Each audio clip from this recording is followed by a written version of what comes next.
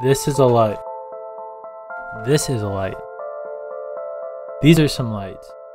These are some more lights. But do we really need all of these lights? Would you consider this maybe a little bit too much? Let me answer that. No, we don't need all of these lights. And yes, it is too much. It's at least enough to cause some problems. Because it is causing problems. A lot of them. We're constantly polluting our planet every day with not only trash, but light too. Light pollution is the abundance of artificial lighting caused by light traveling away from its intended source.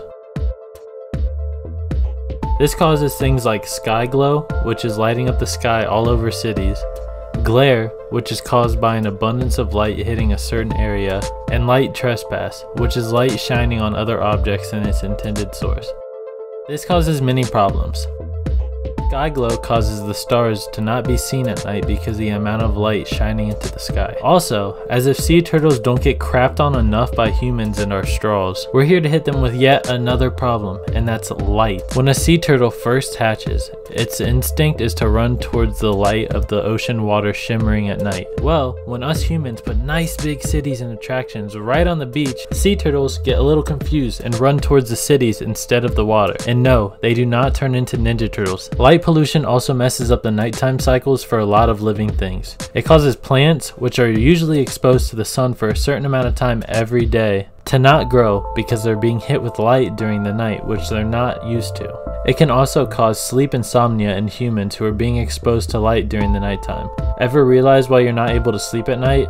Maybe put down the phone. One of the biggest problems is the amount of fossil fuel that is going towards the lights that aren't being used. Think about how often you leave a light on around the house. Or think about that street light down the road that's lighting the road up for nobody. How can we battle this? Number one, we could use motion sensor lights more often, so that lights are being used for people and not empty streets. These can be used in rooms around the house and even lights in public, so that lights turn on when you're actually driving down the street. Number two is making sure that the lights are only shining where they need to shine. If it's a street light, then why is it also shining on the surrounding areas and into my bedroom window at night? This could also mean putting covers on the tops of lights so that there's not light shining into the sky at night, and we can actually see that beautiful night sky full of stars. Think about it.